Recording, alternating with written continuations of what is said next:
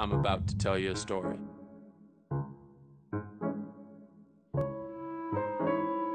It has a beginning, a middle, and an end. Fact or fiction, doesn't matter. It's all how I tell it. We play at fulltiltpoker.com.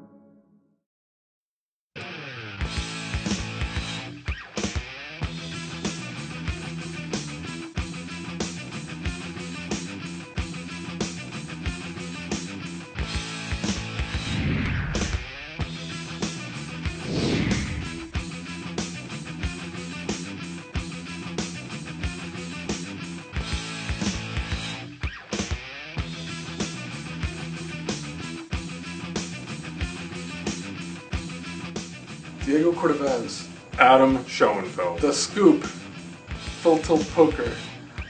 We had Rafe Furst with us last week, and we're in the middle of some important anecdotes. Scintillating conversation. And we're going to continue with that. And part one, in case you missed it, is on Card Player TV, and we're going to keep going with Rafe. What day did you play, Rafe? I played yesterday. Oh, right, I saw you. Yeah. And you're standing? 15,000 some odd, so. You're in, that's the main thing. I'm in, and I feel, the structure is fantastic. I have to say that they really nailed the structure. Mm-hmm. I felt like sort of any other year I might be out by now, or I've gotten short and really been desperate, and You have like half the starting stack, and you still have like 40 big blinds or something like that. I mean, I have like, 25, yeah. Like a very playable. Yeah. Right. I mean, very playable. One of the things I noticed at the end of the final level last night was a bunch of people going broke that really didn't need to go broke. No. But of course, this would not be your experienced player. But people panic and they think they're short.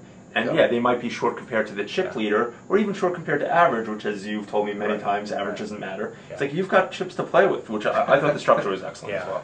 I mean, I remember a few years ago in the main event, very early on, the guy got involved in a hand against Scotty Wynn. Yeah. And, for people who don't know, I mean, certainly in the early parts of events, Scotty's a very, very tight player. So this guy had made a little raise pre-flop, and when a flush card came on the turn, Scotty had gotten all of the chips in. So it was hard for Scotty not to have a flush or something close to it. But this guy had two aces with no redraw, but he was very stubborn, and he lost 8,000 of his 10,000 because Scotty didn't have him covered. So now he has 2,000. This is the old days when it was still chip for chip. So the blinds were 25 and 50. So he had 2,000 with 25, 50 blinds, and actually in those days, in a $2,000 tournament, that was your starting stack. Right. Which you wouldn't go crazy. Yeah. And about 3 hands later, he just got it all in, and someone called him, and the board ran out, and I think there was like a king and a jack, and the other guy showed like an ace-10 and won, unimproved. Right. This guy didn't have to show his hand. This is before you had to turn your cards over. Right. And I thought, this is losing perspective, where if you start the $2,000 tournament with 2,000, you wouldn't even dream of getting all your chips in, but because he'd already lost the 8,000, he didn't think of trying to come back. Yeah, in fact, that's sort of the relative. I mean, you've been working all day, and it is a little bit grueling, and you're concentrating. So it's interesting the way the mind sort of plays various games with you about where you stand, and that intimately affects your decision making process. And somebody told me that yesterday that a guy came to his table with like 90,000, and then like in a couple of hands blew down to 15,000. Mm-hmm.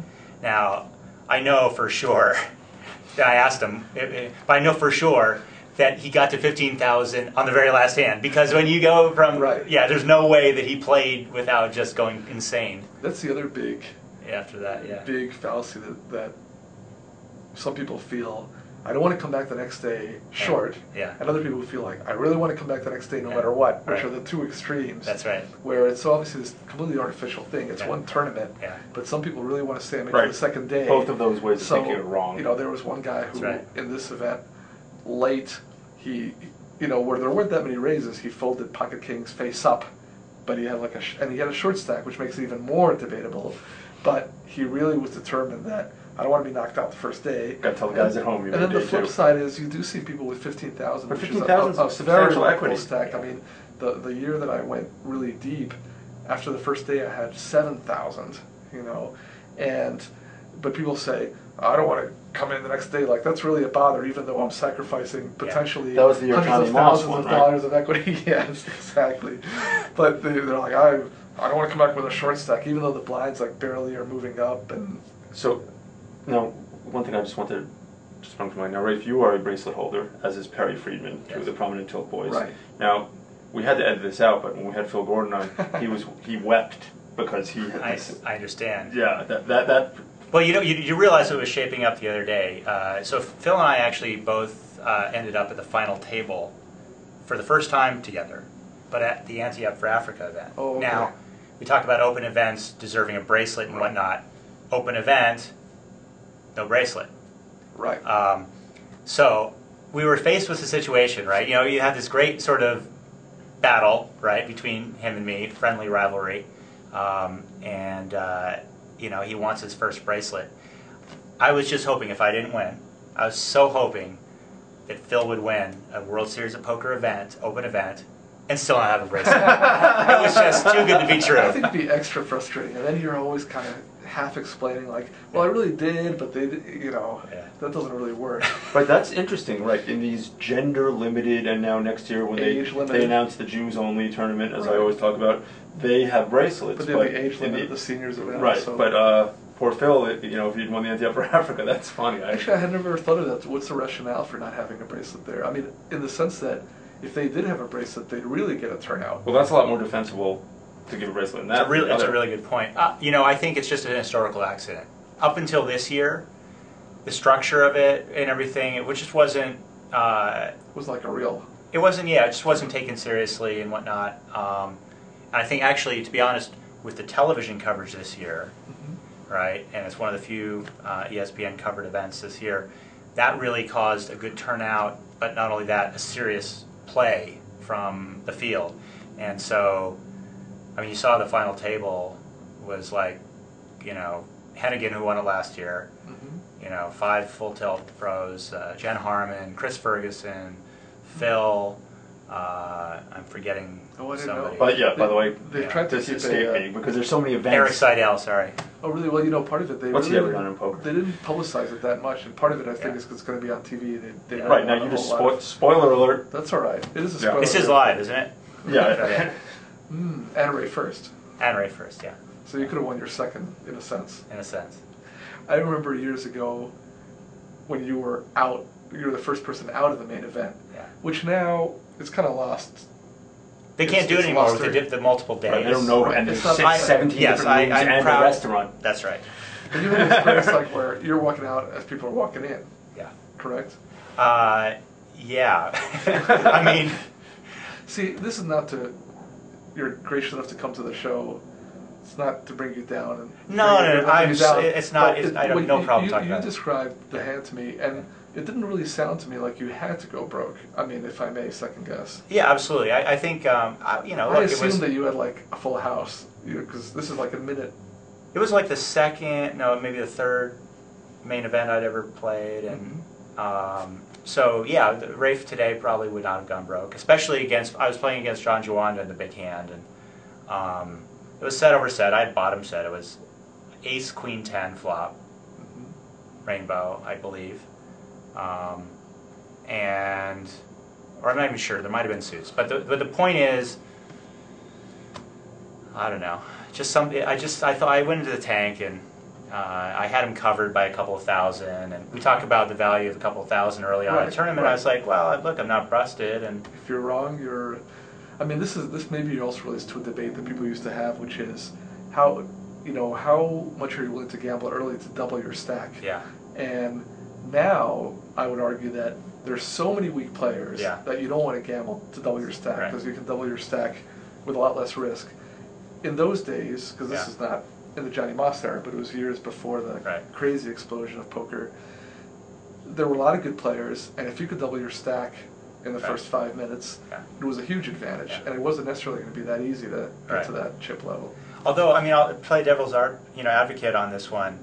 I agree with you, by the way, in general, but there is this sort of countervailing, sort of dynamic that goes on, which is there are so many weak players.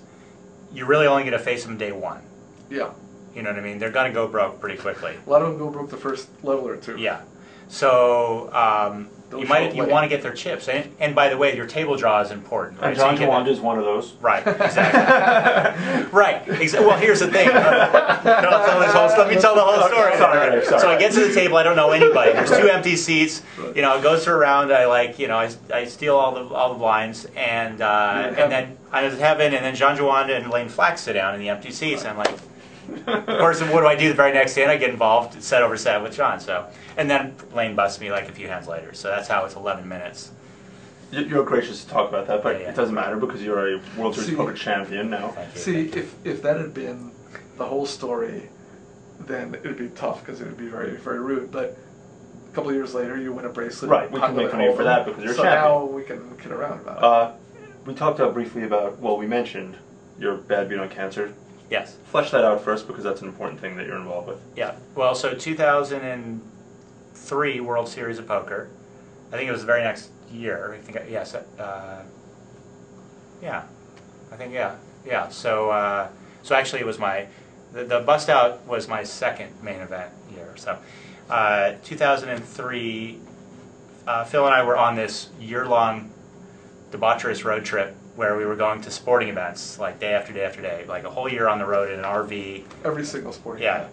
and we had hooked up with the Prevent Cancer Foundation to raise money and awareness for them throughout the trip, and we had this charitable goal, $100,000, and so at the main event, Phil came up with this idea for just 1%. You don't even donate it; you pledge 1%. If you're so lucky to win, it's not going to hurt at all. Right. And if you don't, well, at least you've done a good thing. You've worn the patch, and you've done the right thing karmically. So it made a lot of sense, and it sort of caught on like wildfire. I think we signed up like 10% of the field, including just about every big name that year, and so it just was one of those ideas that Phil, to his credit, he comes up with these things all the time, and it just stuck. And it's a grassroots thing, so I think that's important. It's not, sort of top down, and poker players kind of have owned it as their grassroots initiative, and we've just kind of expanded from there. I pledged my 1% this year, and you've pledged 100% Yeah. since you were exited. The post-facto 100% I started yes. with 1, Yeah. but now I feel comfortable going to 100. But my 1% is still in play. Well, here's an idea. I think I kind of like where this is going, because we can have a 100% badge that we can give the folks who bust out, and it's going to raise awareness. Right. That's actually a good idea. All right, we're going to do it, right? All right. You're going to wear it this year? I'll wear it on Okay. mine, of course. Until next year. That just gives me a lead into bad beat stories and such, which everybody wants I to told hear about. Phil Gordon that I cashed last year and my 1% was not that big, but still I actually felt very good about doing And it. thank I you felt very good much. about signing. It's a good thing to It's do. good. So I recommend that everyone who plays. And the important thing is that you were on the board, so it's not just a matter of passively sending money to an organization, but you're involved in. That's right. I remember you grilling me on this Auditing. fact earlier. Did I? Yeah, you're Yeah, I really might have. interested, and I always appreciate when people do want to learn more, because it is the case that sometimes it's a little bit opaque what charities do, and even charity poker these days has become a little bit of a business for certain Right. operations, and so I always ask how much of the proceeds. It should be 100% of the proceeds goes to the charity. And the organization, the organizer should make up their, should make up their costs and fees from sponsors, corporate sponsors and whatnot. So, Ideally. But the fact that you're on the board means that right, you're. and then you're where the money reserving goes. integrity I was for telling someone the organization. other day that because you and Phil are on the board, I Right. feel super confident that the pass-through is among the highest in Mostly charity. Rafe, but Phil also. Yeah, Phil's okay. But yeah, and so I feel even doubly good about thank participating you. in this charitable endeavor. Yeah, I can guarantee you that it's a great organization. You can also read about it, very transparent on the web. So, Rafe, it's been a pleasure. We're going to wrap things up, okay, but hopefully your 1% will be a large number in this main event. I hope And so. And Adam, you And as well. yeah. So when do you play? Wednesday I go back in at noon. Right. with Yeah, my, as do I. And you're I've at got my. I assume 15,000. you're at my table. I hope so because I've got 94,000. I'm just going to be moving in on you a lot. Oh, congratulations! that is a nice stack. Thank you. But it's been a lot of fun. Thank and you, the Rafe. fact that you have these various histories in poker, and also that you've given a lot back with the organization. Well, I really appreciate being on. You guys are some of the best, and I go way back with you guys too. So let's go on for many more.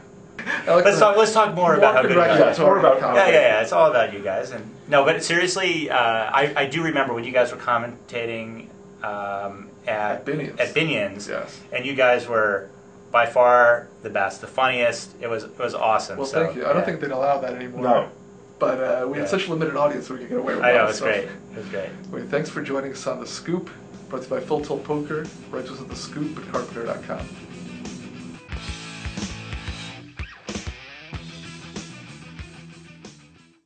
I've seen just about everything.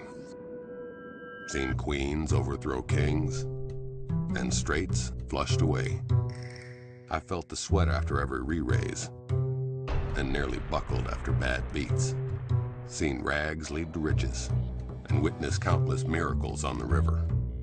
So if you want to play, take a seat and show me something I haven't seen. We play at FullTiltPoker.com.